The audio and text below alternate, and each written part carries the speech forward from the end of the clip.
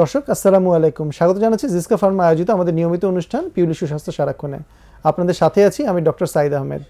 আজকে আমাদের আলোচনার বিষয় গর্ভাবস্থায় মায়ের যত্ন, এবং এই বিষয়ে আলোচনা করার জন্য আজকে আমাদের মাঝে উপস্থিত আছেন একজন বিশেষজ্ঞ চিকিৎসক ডক্টর ফারজানা রহমান। ডক্টর ফারজানা রহমান মানিকগঞ্জ সদর হাসপাতালে গাইনি ও প্রসূতি রোগ বিশেষজ্ঞ হিসেবে কর্মরত আছেন। ডক্টর ফারজানা রহমান, স্বাগত জানাচ্ছি আপনাকে আমাদের অনুষ্ঠানে। ধন্যবাদ। প্রথমেই জানতে চাইবো যে গর্ভাবস্থা একটা মায়ের জন্য খুবই গুরুত্বপূর্ণ একটা সময়। প্রত্যেকটা মাই এই সময় অনেক টেনশনে থাকে, অনেক কনসার্ন থাকে, কিন্তু আমি সেটা নিয়ে অনেক বিস্তারিত আলোচনা করব। কিন্তু তার আগে জানতে চাইবো যে কোন বয়সটা আসলে গর্ভাবস্থায় যাওয়ার জন্য উপযুক্ত? 18 থেকে 23 বা 25 বছর বয়স পর্যন্ত এই সময়টাতেই সাধারণত গর্ভাবস্থায় যায় মেয়েরা, এবং এটাই সবচেয়ে সুইটেবল পিরিয়ড। 30-এর নিচ পর্যন্ত আসলে মোটামুটি সেফ বলা যায়, কিন্তু যখনই 30 বা 30 থেকে 35 বছর বয়সে চলে যায় তখনই আমরা একটু চিন্তিত হয়ে পড়ি যে হয়তো কিছু জটিলতা বা ঝুঁকি দেখা দিতে পারে। মনে করি যে আমরা যে 20 থেকে 25 বছর বয়স পর্যন্ত মোটামুটি সেফ। আচ্ছা, আপনি তো এখন মানিকগঞ্জে কর্মরত আছেন, তো শহরের যারা মায়েরা বা তাদের পরিবার গর্ভকালীন অবস্থায় মায়ের যত্নের ব্যাপারে যথেষ্ট কনসার্ন, তারা অনেক টেক কেয়ার করে, কিন্তু আমাদের গ্রামের দিকের যে মারা তাদের ক্ষেত্রে যত্নটা একটু কম হয়।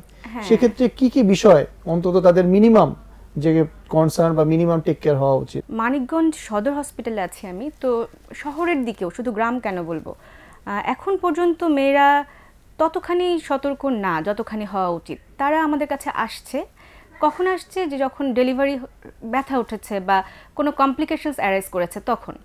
কিন্তু আসলে আসা দরকার আরও আগে, যখন মাত্র তার প্রেগনেন্সি কনফার্ম হলো, যে আমরা বলি যে তার পিরিয়ড বা মাসিকের ডেটটা যখনই সে মিস করলো তখনই কিন্তু সে কনফার্ম হয়ে গেল যে সে pregnant. At that time she should come. কিন্তু দেখা যাচ্ছে যে সে অনেক পরে আসছে, সেটা সব জায়গায়। এমনকি আপনি যে গর্ভাবস্থায় জানার পরই, যে তার গর্ভাবস্থা বোঝার পরই বা পিরিয়ড মিস হওয়ার পরই আপনি যে বললেন যে একজন ডাক্তারের কাছে শরণাপন্ন হওয়া উচিত, সেক্ষেত্রে ন্যূনতম কতগুলো ভিজিট হওয়া উচিত?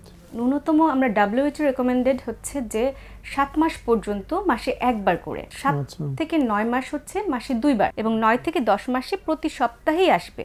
তো এতখানি হয়তো মেয়েদের পক্ষে মেনটেন করা একটু কঠিন, তো সেক্ষেত্রে অন্তত 3 থেকে 4 বার আসবে। সেটা হচ্ছে যে 4 মাসে একবার, 6 থেকে 7 মাসে একবার, 9 মাসে একবার। তো এরপরে যদি সে আসতে পারে বা এর মধ্যে যদি প্রেগন্যান্সি টার্মিনেশন হয়ে যায় তো আসলো না, এই আর কি। তো এই জন্য শুরু থেকেই চেকআপে থাকাটা খুব জরুরি, তো যাতে করে যে কোনো ঝুঁকিপূর্ণ মাতৃত্ব আমরা এড়াতে পারি।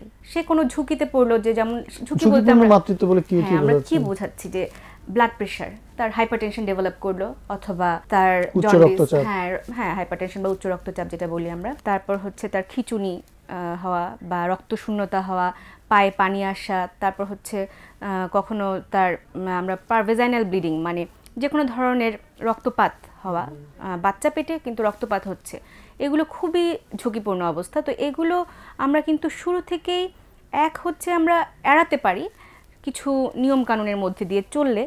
আর যদিও বা তার হয়ে যায়, তখন যদি আর্লি আমরা ধরতে পারি, সেক্ষেত্রে আমরা এমনভাবে চিকিৎসা দিই বা এমনভাবে ব্যবস্থার মধ্যে রাখি যাতে সে পরবর্তীতে তার ডেলিভারি টাইমে সে মা কিংবা বাচ্চা কোনো রকম ঝামেলায় পড়ে না। আপনি অনেকগুলো সমস্যার কথা বললেন, সেক্ষেত্রে আমরা সবচেয়ে ঝুঁকিপূর্ণ সমস্যা বা রেড অ্যালার্ট সাইন কোনগুলো বলবো, যেগুলোর ক্ষেত্রে অনেক বেশি সাবধান হওয়া উচিত মায়েদের? এই যে হঠাৎ করে রক্ত ভাঙা শুরু হওয়া, হ্যাঁ রক্ত ভাঙা শুরু হলো তার মাসিকের রাস্তায়, অথবা পানি ভেঙে গেল, অথবা সে খুবই মাথা ব্যথা বা পেট ব্যথা এমন যে সহ্য করা যাচ্ছে না, এবং হচ্ছে যে সে চোখে ঝাপসা দেখছে, এই সমস্যাগুলো, বা অনেক বেশি জ্বর, এই ধরনের সমস্যাগুলো যদি দেখা দেয় তো আমরা সে সাথে সাথে চলে আসবে। আচ্ছা, আপনি বললেন যে জ্বর বা মাথা ব্যথা, এখন এগুলোর ক্ষেত্রে তো তার ওষুধের প্রয়োজন হতে পারে, কিন্তু আমরা যেটা ভয় পাই যে ওষুধ খেলে বাচ্চার ক্ষতি হতে পারে, সেক্ষেত্রে কি করণীয়? এটা আসলে খুবই ইম্পর্টেন্ট ব্যাপার, এবং বলা যায় most important thing is that, যে কি খাবে এবং কি খাবে না, এটা নিয়ে সবসময় মায়েরা এবং প্রতিবেশীরা সবাই খুবই কনসার্ন থাকে, এবং দেখা যাচ্ছে যে উপদেশ দিচ্ছে সবাই, কিন্তু ভুল উপদেশ দিচ্ছে। That's why they should come to us. তো এই ব্যাপারে আমি বলবো যে জ্বরের জন্য তো আমরা প্যারাসিটামল, এটা কিন্তু সেফ প্রেগনেন্সি মোটামুটিভাবে। আসলে সব কোনো ধরনের ওষুধকে আমরা পুরোপুরি সেফ বলি না, এখানে প্রেগনেন্সি ক্যাটাগরি বি, সি এরকম কিছু ক্যাটাগরি আছে। তারপরেও আমরা জ্বর এবং ব্যথার জন্য প্যারাসিটামলকে রিলেটিভলি সেফ মনে করি। এছাড়াও অনেক ধরনের ব্যথার ওষুধ আছে, যেমন অ্যাসপিরিন টাইপের কিছু ওষুধ আছে, এগুলো আমরা আসলে অ্যাভয়েড করাটাই ভালো মনে করি। কিছু কিছু ওষুধ আছে বা ড্রাগস আছে যেগুলো কিন্তু টেরাটোজেনিক, মানে বাচ্চার জন্মগত ত্রুটি করতে পারে। হ্যাঁ, যেমন খিঁচুনির জন্য আমরা যে ওষুধগুলো দেই সাধারণত, সেগুলো কিন্তু অনেক সময় বাচ্চার ক্ষতি করতে পারে। তো সেই জন্য যখন এক মা প্রেগন্যান্ট হবেন তখন কিন্তু এই খিঁচুনির ওষুধগুলো আমরা একটু অ্যাভয়েড করার চেষ্টা করি। এবং হাইপারটেনশনের জন্য যেসব ওষুধ দিই সেখানেও যেমন অ্যানজিওটেনসিন কনভার্টিং এনজাইম ইনহিবিটর এক ধরনের ওষুধ আছে, এটাও আমরা একটু অ্যাভয়েড করার চেষ্টা করি। লিথিয়াম কন্টেনিং ড্রাগস এগুলো আমরা একটু অ্যাভয়েড করার চেষ্টা করি। ডক্টর ফারজানা রহমান, আপনার এই অবস্থায় রোগীদের খাওয়া দাওয়া এবং অন্যান্য আরো অনেক বিষয় নিয়ে আরো অনেক প্রশ্ন আছে, কিন্তু একটা বিরতির পরে। দর্শক, সময় হলো একটা বিজ্ঞাপন বিরতির, আমাদের সঙ্গেই থাকুন।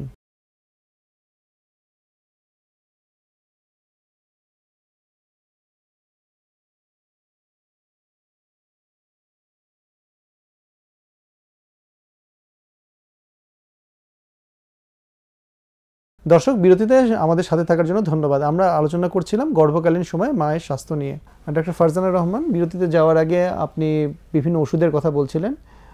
আপনি কি এইটা বলবেন যে যদি মানে সবসময় হয়তো ডাক্তারের কাছে আসতে পারে না, কিন্তু একটা মাথা ব্যথা হলো বা জ্বর হলো, সেক্ষেত্রে প্যারাসিটামল ছাড়া কোন ওষুধগুলো আমরা বলবো যে একটা মা নিজে বাসায় সাবধানে বা কোনো ভয় ছাড়া খেতে পারবে?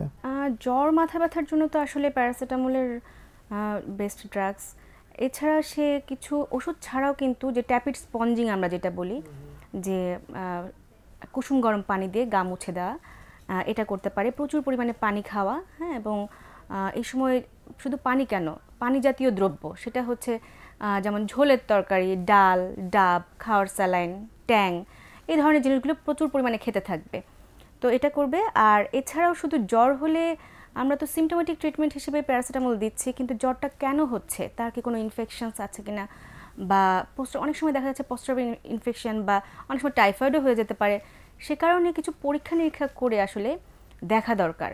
তো জ্বর স্বাভাবিকভাবে প্রাথমিকভাবে সে প্যারাসিটামল এবং এই স্পঞ্জিংয়ের মাধ্যমে ট্রিটমেন্ট করতে পারে, কিন্তু যদি দেখা যায় যেটা 3 থেকে 5 দিন এক্সিড করে গেছে, তাহলে অবশ্যই আমাদের শরণাপন্ন হওয়া উচিত। আপনি খাওয়া দাওয়ার কথা বলছিলেন, এই ক্ষেত্রে আমার মনে হয় দর্শকদের অনেকের মনে প্রশ্ন আছে যে আসলে গর্ভাবস্থায় কোন ধরনের খাওয়া দাওয়া খেলে মায়ের জন্য, স্বাস্থ্যের জন্য ভালো, এবং এই সময় বসে সবচেয়ে বেশি চিন্তা থাকে বাচ্চার স্বাস্থ্যের জন্য, বাচ্চার জন্য কোনটা ভালো হবে? এটা আসলে কি যে সে স্বাভাবিক যা খাচ্ছিল তাই খাবে, ওভাবে আমরা কোনো খাবারই আসলে নিষেধ করছি না।